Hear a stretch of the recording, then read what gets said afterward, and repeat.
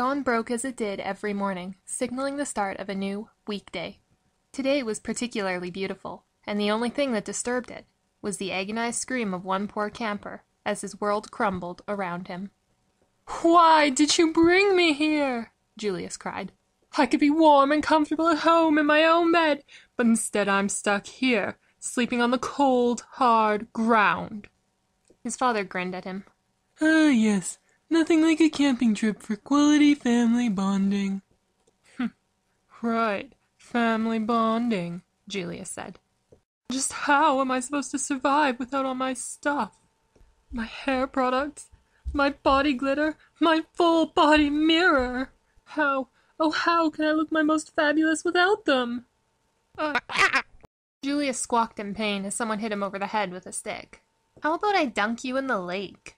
Julius turned and snatched the stick from his sister. "Maya, how could you? My hair is ruined. Is that mud? Curse you, nature! Curse you, camping!" Maya snatched the stick back from her brother. "Stupid brother! How could you not love camping? It's only the greatest thing ever invented by our caveman forefathers." "If only we could always live like that. The sun in the sky, the trees placed perfectly around the lake to provide maximum shade and coolness. And a roaring fire keeping everyone warm. Besides, it's not like this is a cheap place to camp. They've got a water fountain, for crying out loud. This place is..." Maya stared, horrified, at the people in front of her. Those fiends! What are they doing to that tree?" Maya shrieked. "Leave them alone, Maya," Julius said. "They're probably just going to use that tree to make books.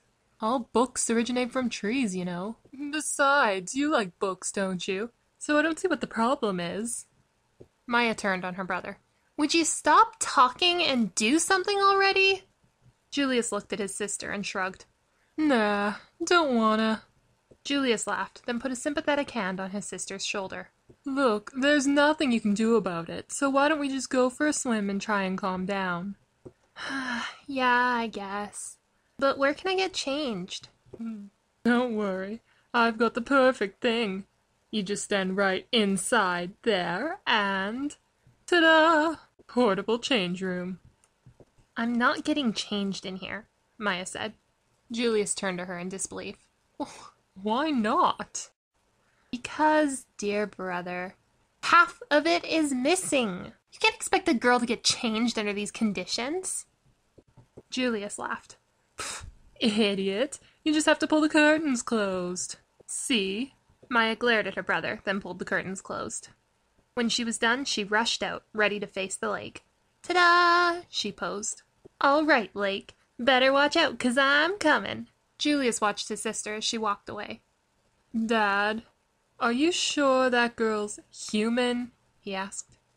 "Hey!" Maya called from the wharf. "Watch me dive! You watching?" She turned and took a deep breath, preparing to jump. 1 second I'm above the water, and the next... There was a large cracking sound, and Maya felt the wharf disappear beneath her. For one brief moment she felt like she was flying, but all too soon she found herself under the water, the wharf returning to normal above her head. "And now she's gone," Julia said. "I suppose I should give her a grave marker. She loved the earth, so I'll put it here, and it'll say, 'Here lies Maya, daughter of the earth and beloved sister, fell through the wharf.'" Suddenly, Julius felt a menacing presence appear behind him. "Why, dear sister, you survived. What a glorious day. Say, did you know you can pan for gold here? I'm gonna go check it out while you dry off. Bye!" "Not so fast." Maya grabbed her brother, who screamed as she dragged him away.